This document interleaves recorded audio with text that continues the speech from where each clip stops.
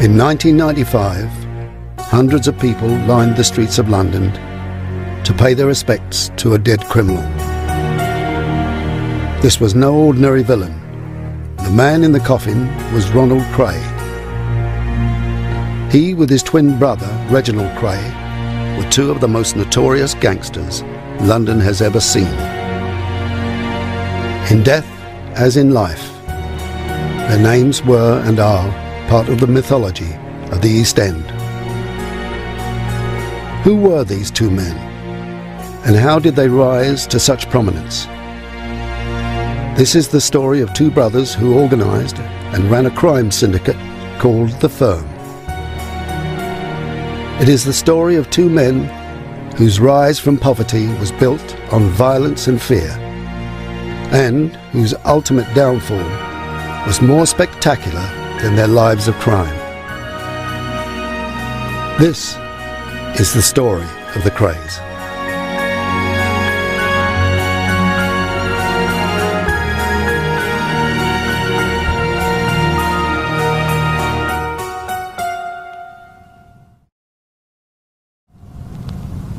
The Kray twins were born in October 1933 in Hoxton. To understand them, we must understand their world. The East End in the 1930s looked remarkably like it had in the 19th century. A squalid, overcrowded area of the city which was rife with crime and violence. EastEnders had a sense of pride and resilience. There was a certain code. You showed loyalty to your own people, and you didn't grass to the police. The twins were brought up in a house on Valence Road, Bethnal Green. It was a grim area where the noise of trains heading to Liverpool Street Station kept the twins awake at night. Both of the twins contracted diphtheria, and their mother, Violet Kray, helped nurse them back to health. The twins went to school first in Brick Lane and then at the Daniel Street School. At home, their grandfather, a former boxer named Cannonball Lee, would tell them stories about the criminals and characters he had known in the old days of the East End.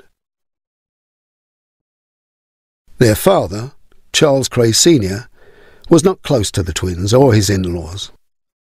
While their mother doted on her twin boys, their father was often absent, buying and selling gold and furniture. The twins' relationship with their mother and with each other was very close. Their bond with their father and their brother Charlie was weaker. When the twins were growing up, there were only two ways to become wealthy and successful: boxing or crime. The twins were encouraged to go into boxing by their grandfather. They trained at the Repton Boys Club and became well known for their prowess in the ring. They even fought at the Albert Hall. The Krays might well have become professional boxers, but they got into trouble when Ronnie insulted and punched a policeman. Although they avoided jail, a criminal record effectively put an end to their boxing careers, because to box required a license. The twins began to turn to street fights, which were a daily occurrence in the East End. In 1950, the fights moved from Bethnal Green to Hackney and involved everything from bicycle chains to broken bottles. During one battle, a 16-year-old youth was badly beaten up. The twins were identified, and the case went to the Old Bailey. But it was dropped when both the victim and the witnesses forgot what they had seen. The Krays learnt to rely on the East End code of silence and on a belief that they were too smart for the law.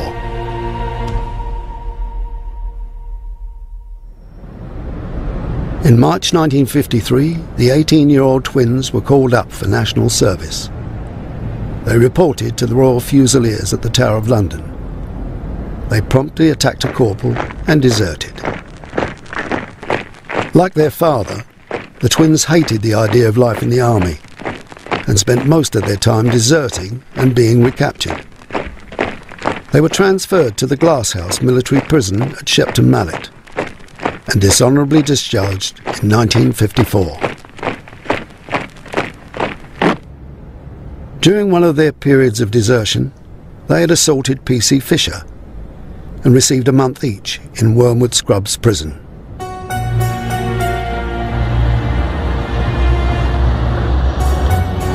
The twins had stayed with Richard Morgan while on the run from the army. It was he who introduced them to the criminal fraternity in Mile End. It was only after they were discharged that their professional criminal careers would begin. London during the 50s was no stranger to crime. Although drugs would not become big until the 60s, areas of London would remain notorious for their unique patterns of crime.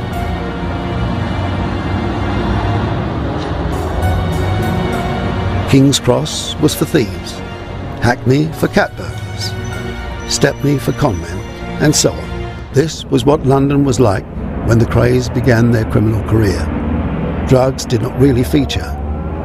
Instead, the city's criminals focused on robbery and con tricks. After their discharge from the army, the twins returned to Mile End, taking over the Regal Snooker Club in Eric Street. Their method was simple: violent behaviour until the manager handed it over to them in return for a weekly fee.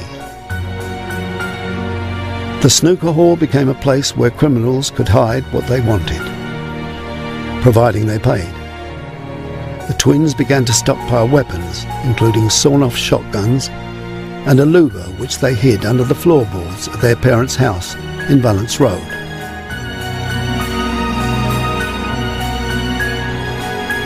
But the Krays had no real power.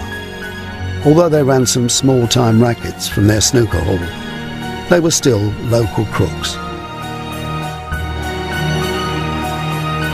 The criminal underworld had two kings. Billy Hill was an ex-thief who ran the crime scene with Jack the Spot Comer. But in 1955 they fell out. Jack Comer sought out the Krays as allies, and they went with him to the Epsom Derby as protection. Everyone was expecting a turf war, but it never kicked off. Billy Hill and Jack Comer effectively retired, leaving the stage free for new gangs.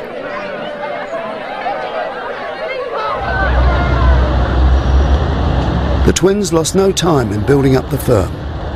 Their power soon spread through Hackney to Walthamstow.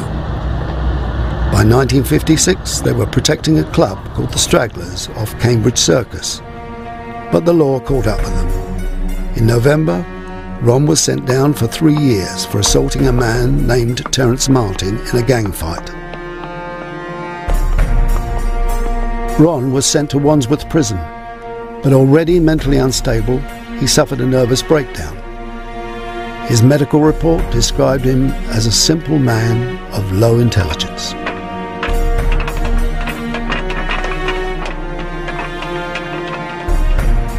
While Ron was in jail, Reg ran the Double R Club in Walthamstow. The name was derived from the twins' initials. The club was successful. Celebrities came to drink there. It helped that during the mid-50s, the East End was becoming fashionable. This was partly thanks to Diana Dawes, the blonde starlet seen here at the Odeon Theatre for a royal performance. Diana Dawes had starred in a film set in the East End called A Kid for Two Farthings. She would become a long-term friend of the Krays. Although Reg Kray looked respectable, he continued running the protection rackets. An army of spies reported back to the brothers, ensuring they had a good idea of what was happening around them. The Krays gang was a loose affiliation of hangers-on and petty criminals. At the heart of the entourage was the firm, 12 to 15 villains. What bound these men to the Krays was a fear of violence, particularly of Ron. But there was another reason for their respect. The Krays behaved like old East End governors. If a man went to prison, his family would be looked after and he would be compensated. This kind of behaviour won loyalty. As a result, they could rely on the East End wall of silence to steer clear of police attention.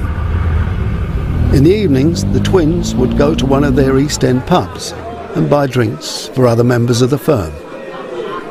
After a few hours of drinking, they would travel to a club in the West End for dinner. With the exception of the twins, the rest of the firm did not look or behave like the mafia. There were no flash cars or expensively dressed women. Both Ron and Reg craved celebrity status. They would hang around with famous people and be seen to support local charities in the East End. They wanted recognition, but few of their crimes ever made the headlines. It was the crimes of others that dominated the news. In 1959, a detective was murdered in central London. Killing a policeman was still a capital offence. While there were fewer executions in the 1950s, they still took place. Although Ron held the view that coppers is dirt, neither he nor Reg ever attempted to kill a policeman. But while violent crime shocked ordinary people, it did not shock Ron. Quite the opposite. He was dangerous and violent himself and wanted to imitate the American gangsters he saw in the films. He wanted the firm to increase its business in Paddington and Notting Hill, where rival gangs were making money from prostitution and rent rackets. By the late 50s, the Krays were involved in armed robbery, hijacking and arson. Robberies still grabbed the public imagination, but society was changing. And with change came new opportunities for criminals to make money. London was beginning to experience a cultural revival in the 1950s, although it would not come to full fruition until the 1960s. In the 1950s, it was Soho that was the in place. Soho was home to a number of unlicensed gambling venues, many of which paid the twins protection money. Apart from the football pools and some licensed bookies, most gambling in Britain was illegal. But every year, some 10 to 15 million people placed bets on every sporting event going. The fact that gambling was illegal made it attractive to foreign criminal syndicates. In 1960, a number of slot machines was seized by police in New York. They had been destined for Britain and were almost certainly the work of the mafia. But in 1961, the government passed the Gaming and Betting Act. The logic was that by legalising gambling, it could be better regulated. In fact, it merely made the criminals running and protecting the clubs even richer. With the help of Billy Hill, the Krays moved in. Ron built up the firm to a level where he could mobilise 200 armed men within the hour. Reg stung the clubs in Knightsbridge, Chelsea and Mayfair. They would pay him up to $150 a week for protection. The name Kray was enough of an insurance policy for many. Their reputation for violence was due in large part to rumours about Ron's tendency to fly off the handle and slash people with razors or shoot them. But the legalisation of gambling clubs helped the Krays in a different way. The twins opened a club called Esmeralda's Barn in Wilton Place, just down the road from Harrods. Now they had the opportunity to rub shoulders with the smart set. Ron became friends with Lord Boothby. It would later be alleged that he and Ron were lovers. The early 60s was a good time for the twins. They looked and seemed respectable, at least in their own eyes. Esmeralda's Barn was going well. The twins were working with a fraudster called Leslie Payne, and his efforts were bringing them a huge income. In 1962, he made them over £100,000. The twins mixed with celebrities like Barbara Windsor. As Reg Kray would later write, "They were the best years of our lives. We called them the swinging 60s. Me and my brother ruled London. We were untouchable." But it was not all smooth. In 1960, Reg had been convicted for demanding money with menace and had spent 18 months inside. While he was gone, Ron treated Esmeralda's barn as his own cash till, extending credit to whomever he pleased. The result was ruin. In 1963, the taxman was knocking on the door and the club folded. Worse was to come. On the 12th of July 1964, the Sunday Mirror ran a story alleging that a peer of the realm was having a homosexual affair with a gangster. Homosexuality was still illegal at the time. The paper did not name Lord Boothby. The gangster in question was Ronald Kray. The last thing the government wanted was a scandal, having already suffered from the Christine Keeler affair. Nor did the opposition want a scandal, because Tom Dryburgh, a Labour MP, was also implicated with Ron. Boothby wrote a letter to the Times denying the claims. The Sunday Mirror backed down, apologised, and paid Boothby £40,000 in compensation. The scandal meant that the press was now very unlikely to portray the Krays in a bad light. The television even interviewed Jack Spot Comer, the underworld king who had preceded the Krays. Now, Jack Spot, good morning. You were once called the king of the underworld, I think. Yes, that's what the papers called me. Well, what was the underworld like in your time? Well, in my time, the underworld was governed by a mob that came from a certain district in London. They were all aliens. And when the war came, half of them was interned for being enemy aliens. The other half I demolished. How did you demolish them? Well, I had a bit of a reputation as a tough guy. I went to see them and then they all ran for their lives. And afterwards, they paid me back by getting me done up, years later. Yes, well, how many of them were involved in that? When they came out of internment, was it? Well, when they came out of internment, a few of the men's sons, they got a bit older, and they organised a mob to do me up one night. They sent 3 carloads after me, and of course that put me out of business. Now, what do you think of the protection racket nowadays? We've been told that there are 2 mobs or firms or whatever you call them who divide London between them. Is that right? Well, that's not right, no. There's a number of gangs in London working the protection racket, and with the help that's been passed in Parliament with the betting laws and the gambling laws, they've got it very easy. You mean that the law now makes it easier for the protectionists? Well, of course, there's big money involved, you see, in these betting shops and these gambling clubs. Now, do these mobs, whether there are 2 of them or more than 2 of them, do they divide London geographically, or do they say, right, we look after betting shops, you look after striptease clubs? Oh, no, they mix it all together, you see. They put men in the striptease clubs, and the striptease club belongs to the gangs. Do the gangs fight and quarrel between each other at times? Oh, not now. There's too much money involved. As I said, if the gambling laws, if there would have been no betting shops, and the gambling laws were different, because in my time everything was illegal, you see, the protection racket would die a natural death. In January 1965, the twins faced another test. Hugh McCowan was the owner of the Hideaway Club in Soho. He complained to the police that the twins had sent a gangster called Mad Teddy Smith to smash up his club when he refused to pay protection. The case was given to 2 men, one of whom was Detective Inspector Leonard Reed, or Nipper Reed as he was nicknamed. The twins were arrested and put in Brixton Jail. But the case fell apart. The twins had found out the names and addresses of the jury. In the 1960s, a jury had to be unanimous. At the trial, one of the jury voted in favour of the twins.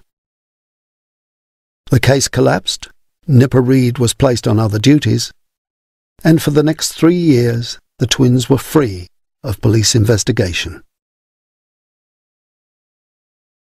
First, a newspaper report had folded. Now a trial against them had collapsed.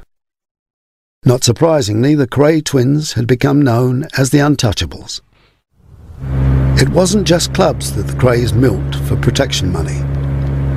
In 1960, Ron had squeezed the notorious slum landlord, Peter Rackman, for money. When Rackman's rent collectors were beaten up, he eventually agreed to give the Krays a percentage. Violent crime continued to make headlines.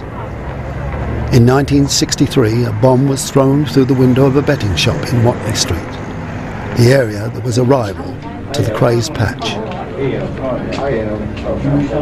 Scotland Yard prepared to move to new premises. But the yard did not need new buildings. It needed a fresh drive. Too many of the officers on the Met were corrupt and quite prepared to turn a blind eye to organised crime. The Krays were at the peak of their success. In April 1965, Reg married Frances Shea at St James's Church in Bethnal Green. The marriage was a brief and unhappy one. It lasted a matter of weeks before Frances was back with her parents. Despite personal problems, the Krays were making plenty of money. One place they looked to invest it was in Nigeria, where Ron had dreams of building a city. The Nigerians gave Ron VIP treatment, but the idea was absurd. A Nigerian contractor demanded $5,000 from them, and then had Leslie Payne imprisoned until it was paid. The Krays had dabbled in African investment and had had their fingers burned. But the Krays did not lose interest in foreign investments. For one thing, foreign investment was coming to London. In the 60s, London was firmly on the map as a place where it was happening. In 1966, for example, a British restaurant launched the first topless waitress. As moral codes were relaxed, London became a more attractive place for fun. Now that gambling laws had been relaxed, the Americans were keen to get involved. Mafia groups like the notorious Genovese family became tied in with London's gambling. In 1965, representatives of the Mafia met the Krays. They told them that their plan was to fly in Americans for gambling parties, and they expected no trouble. In return, the Krays would be paid protection money. This had the potential of big earnings, and naturally, the Krays were keen to keep out their rival gang, the Richardsons. The Richardson brothers controlled an area of South London.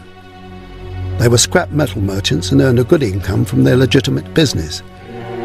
But they had a reputation for using torture. One of their number, Mad Frankie Fraser, seen here in 1997, was nicknamed the Dentist because rumour had it that he pulled out people's teeth and gums with pliers. In 1965, the Krays met the Richardsons at the Astor Club to try and negotiate their differences. During this meeting, a man named George Cornell, an associate of the Richardsons, insulted Ron. Ron had already fallen out with Frankie Fraser. Now it was gang warfare. Every member of the firm was issued with a gun. The turf war started to heat up. First, the Widow's pub in Tapp Street was shot up. Then a man, who looked like Ron, was knocked down by a car on Valence Road. Then the Richardsons made a stupid mistake. They started a gunfight with a rival gang at Mr. Smith's club in Catford. During the gunfight, Richard Hart, an associate of the Krays, was killed. The Richardson gang was arrested on the 8th of March 1966. After a well-publicised trial, the Richardson gang were jailed, but now it was the turn of the Krays to make a mistake. With the Richardsons out of the way, the Krays could have run a tidy operation with the Americans, but Ron felt slighted by George Cornell, who had insulted him at the showdown with the Richardsons. He also wanted to avenge the death of Richard Hart. He could have done this by warning George Cornell, but Ron was mentally unstable, and now that he and Reg had beaten both the press and a police investigation, they thought that they were special. Therefore, on the day following the arrest of the Richardsons, he entered the Blind Beggar pub with Ian Barry. Barry claims he fired a shot at the ceiling. The barmaid ducked behind the bar, and the other customers vanished. George Cornell was sitting at the bar. He had not been expecting trouble. "Well, look who's here," he said. Ron pulled out a Luger and shot him in the face at point-blank range. Ian Barry drove him back to the Grave Morris pub by Whitechapel Underground Station, where Ron was sick. But the experience of killing had excited him. "I just couldn't stop myself from hurting people.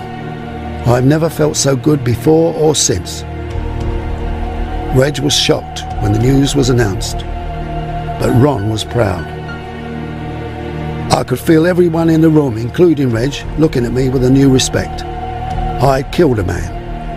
I was now the Colonel."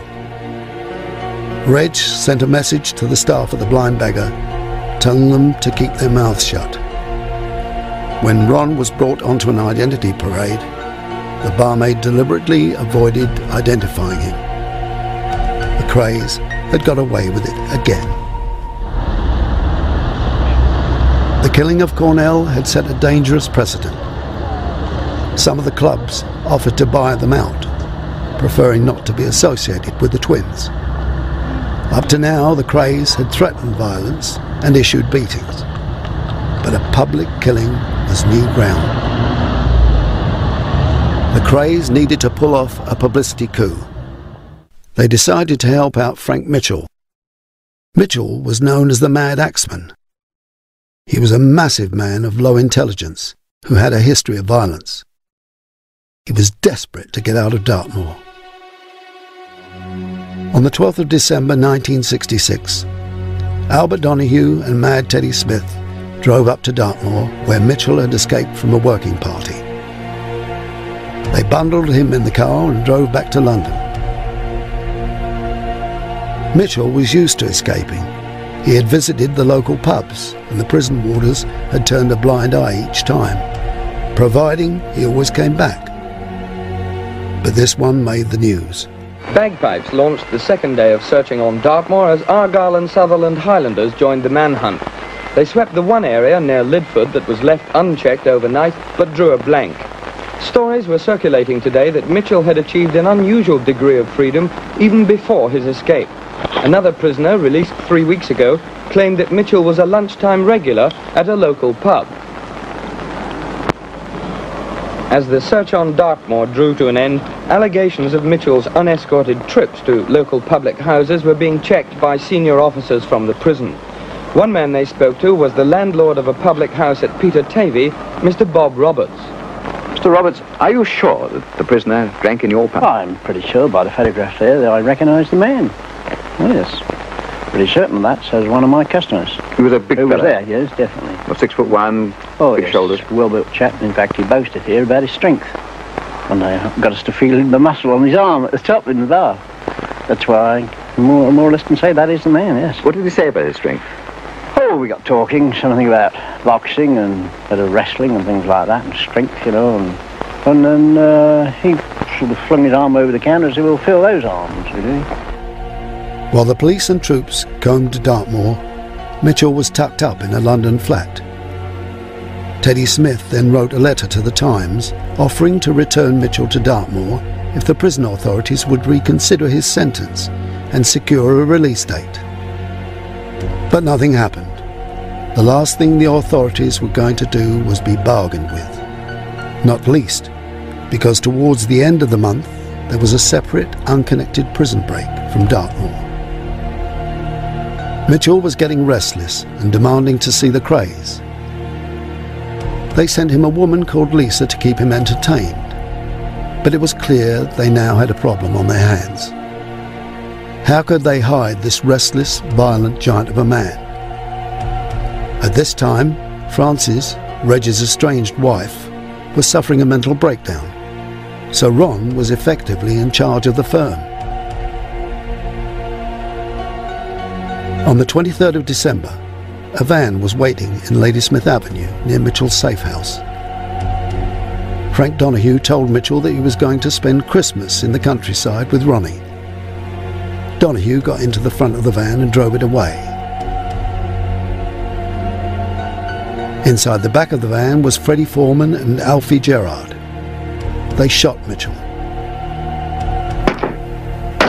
The killing took somewhere between 16 and 18 bullets. Although he always denied it, the order to kill had almost certainly come from Ron. The van stopped and Donahue walked home. The disappearance of Mitchell remained a mystery for years. The twins were acquitted of his murder on insufficient evidence. But in January 2000, on primetime television, Freddie Foreman confessed to the... Who was Frank Mitchell's final executioner? I was, actually. For a while, the firm returned to business as usual. The twins continued to make money from their protection rackets and slot machines. On the surface, their power in London remained unchallenged. But the firm was nothing without the twins. And in the end, they were agents of their own destruction. Reg wanted to be a criminal businessman. Ron was always the one who veered towards violence. But then something happened which plunged Reg into an abyss of depression, drugs and drink. In June 1967, Reg's wife Frances committed suicide. Reg was overcome with grief.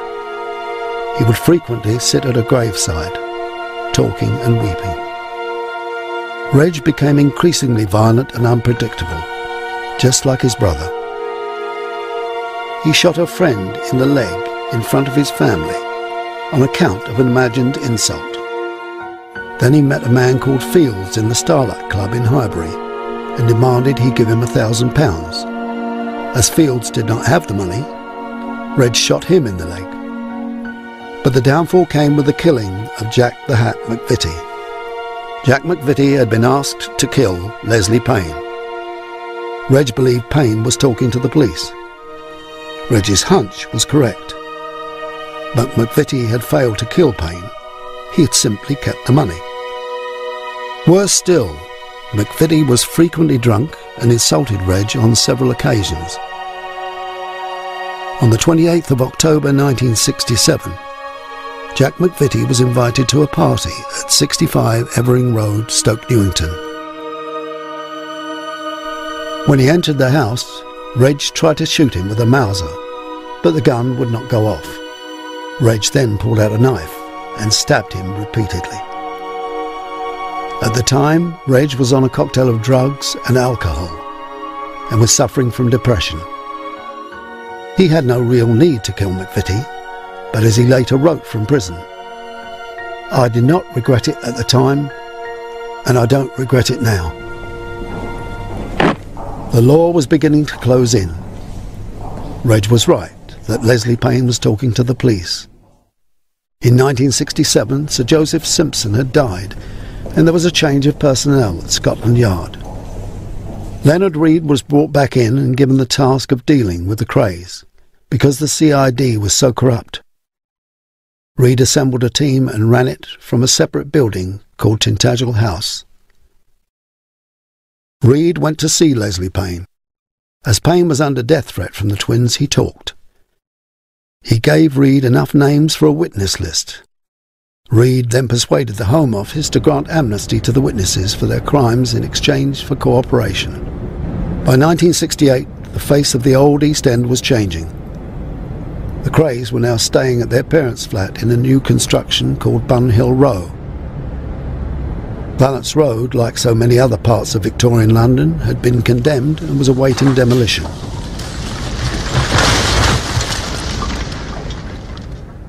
The firm was falling apart. While Ron was confident that the police were not clever enough to catch them, Reg was worried about Nipper Read. There were rumours of spies in the firm. Then mad Teddy Smith disappeared. He had been talking about Frank Mitchell in the local pub, and he was summoned to see the Krays at Valence Road. After that, he went missing. So did another man named Frost. Other people who fell out with the twins had their lives cut short. A man named Tony Mafia was found shot at the wheel of his car. Another acquaintance, Jack Buggy, was pulled out of the sea at Brighton. The Krays had been liaising with the Mafia, including a man named Alan Cooper, who was a double agent for the FBI. The FBI were hoping that they could use the Krays to incriminate the Mafia. Through Alan Cooper, the Krays had been handling stolen bonds from America. As Leslie Payne was the accountant, he knew all the details of this, and Nipper Read had enough evidence to arrest them. Now came another breakthrough.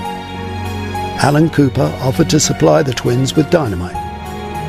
Ron sent Tom Cowley to Scotland to pick it up. Nipper Read was tipped off by a friend of Leslie Payne's, and Read arrested Tom Cowley red-handed. Nipper Read decided it was now time to catch the twins. At 6 a.m. on the 8th of May 1968, Read and his team burst into houses across London to arrest members of the firm. 8 weeks later, the Krays were taken to a committal hearing before the Old Street magistrate Frank Milton. They were accused of protection rackets, trafficking stolen bonds, connections to the New York Mafia, and the murders of Cornell, McVitie and Mitchell. The twins were refused bail and were sent to Brixton Jail. Leonard Read broke down the East End wall of silence. 28 people brokered deals with the police to give testimony. On the 7th of January 1969, the trial commenced.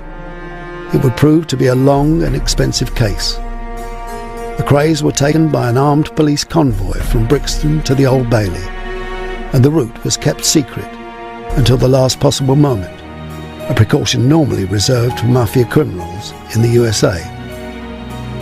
In the dock were the leading members of the firm.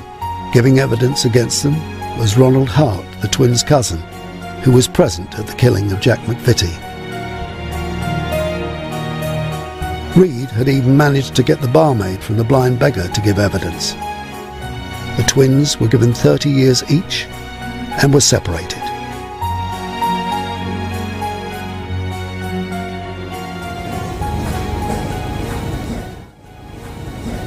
Ron was sent to Durham Jail. Reg was sent to Parkhurst Prison in the Isle of Wight.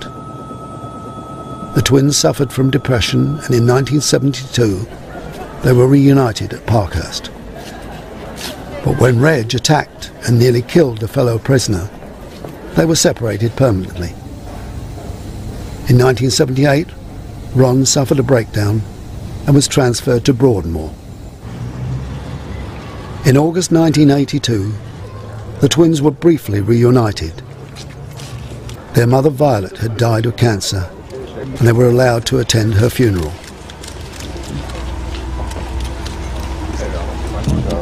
The prisoners were deliberately handcuffed to the tallest prison guard to make them appear small.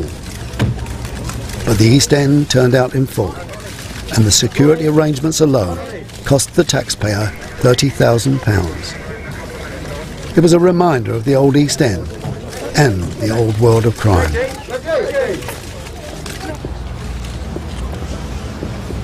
Armed robber John McVicker, once regarded by the police as Britain's most wanted man, was there in person, and so was Diana Dawes, who went to visit Ronnie in Broadmoor at his mother's request. It was said that Violet didn't know until the trial the extent of her son's criminal activities. Charlie Kray was sentenced to 7 years as an accomplice to murder at that trial, which ended the brothers' reign as kings of the London underworld in a period which had seen murders, maimings, racketeering and inter-gang feuding. But many sides of East End society turned up today.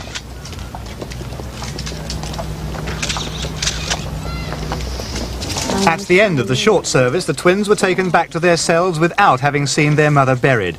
Reggie was the first to leave. He's not due to be released until 1999. And then came Ronnie with the same tight security. Both men have recently won certificates behind bars for religious knowledge.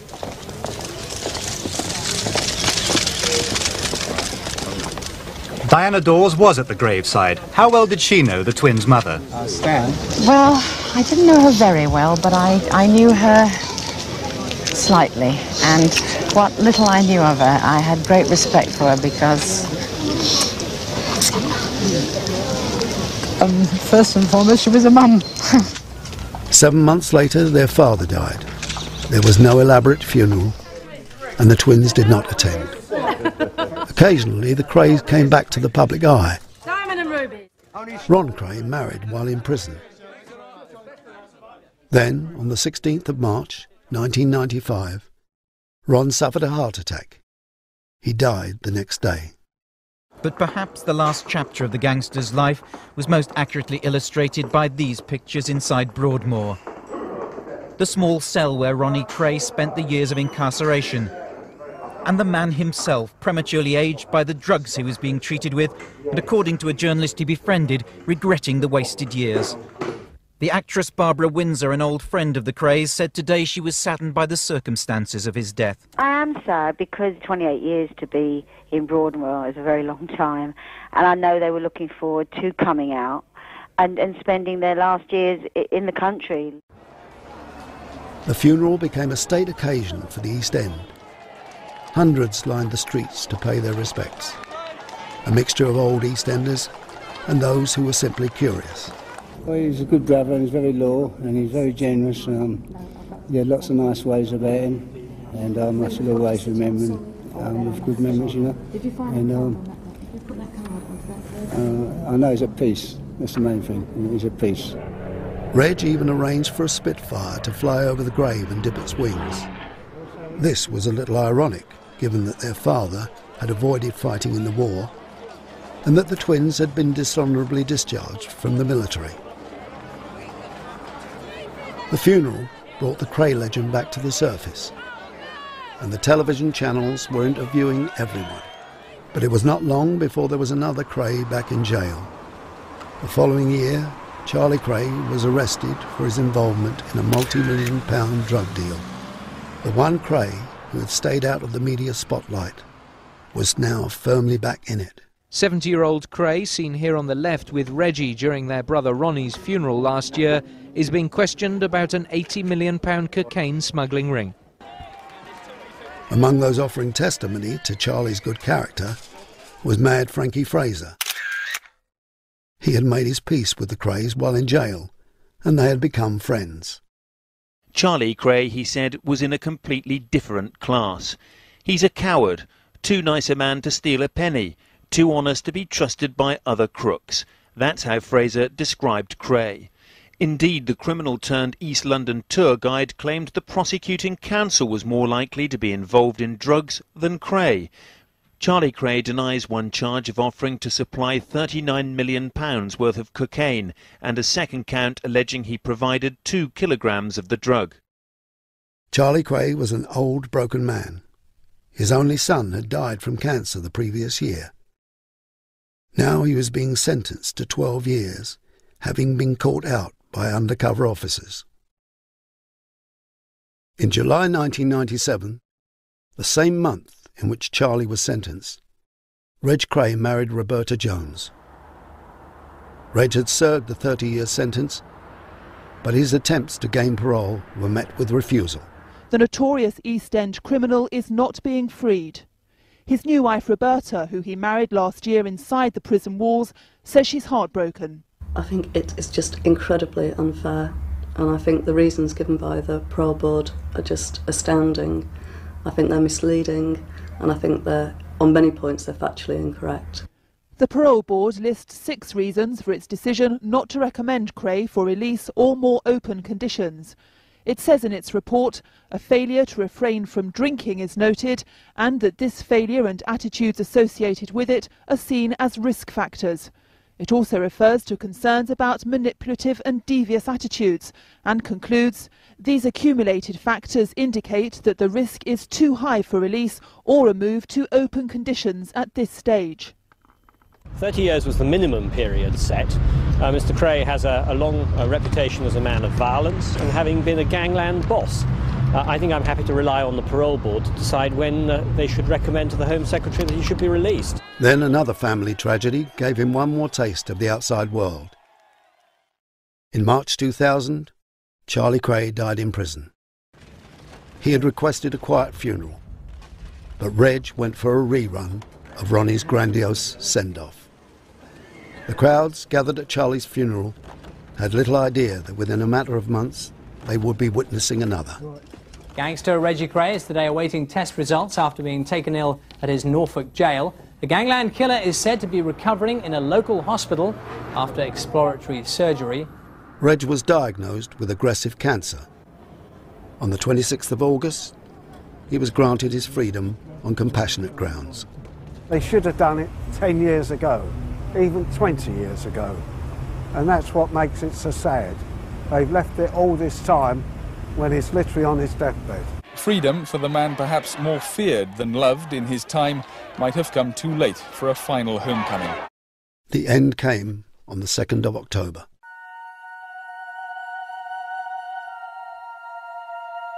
The East End once again saw its own state funeral for Reg. But the crowds were a little thinner. It was as though he was less interesting in death than he was in life. A smattering of old East Enders and members of the criminal fraternity paid their respects. Many in the crowd had been children when the Krays were jailed. The funeral procession made its way through an East End that had been changed beyond recognition. Hackney, a former stamping ground, was now gentrified. Shigwell was now multiracial. Reg was arguably the last echo of an East End that was now nothing more than a memory. While the Krays had been inside, the world had moved on. Despite his great coup in bringing down the Krays, Nipper Read was not given a top job in the Met. Instead, he was made Assistant Chief Constable of Nottingham. Perhaps this was no bad thing. In the 1970s, the full scale of corruption in the Met came to light.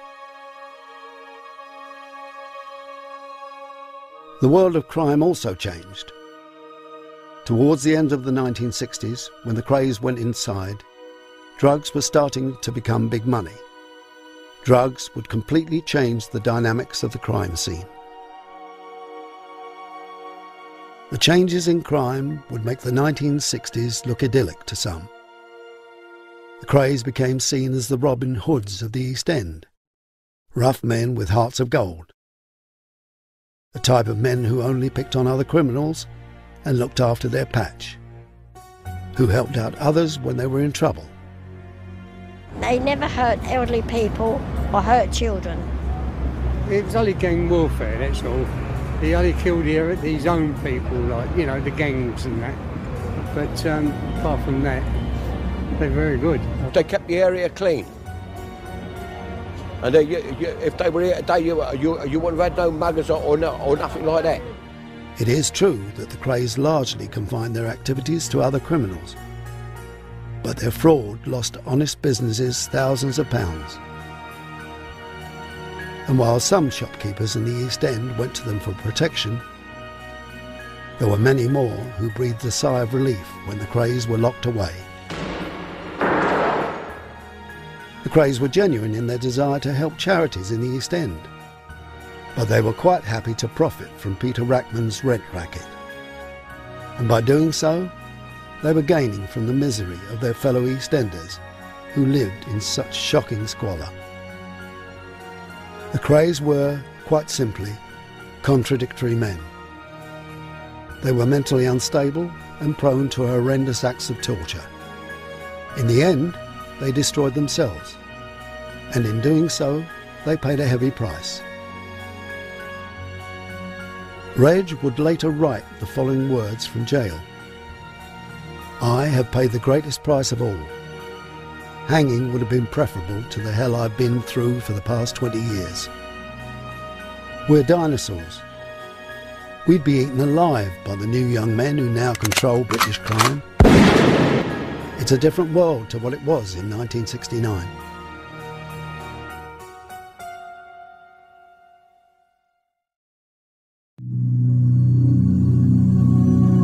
Thank you for watching. If you enjoyed the video, please join our Facebook group. It's called Krays Crime Lords of London. We're a friendly moderated group with over 1,000 Kray and other celebrated gangster videos available for view. There's also thousands of images in the photos sections. The link for the group is in the YouTube description section. I hope we see you there soon.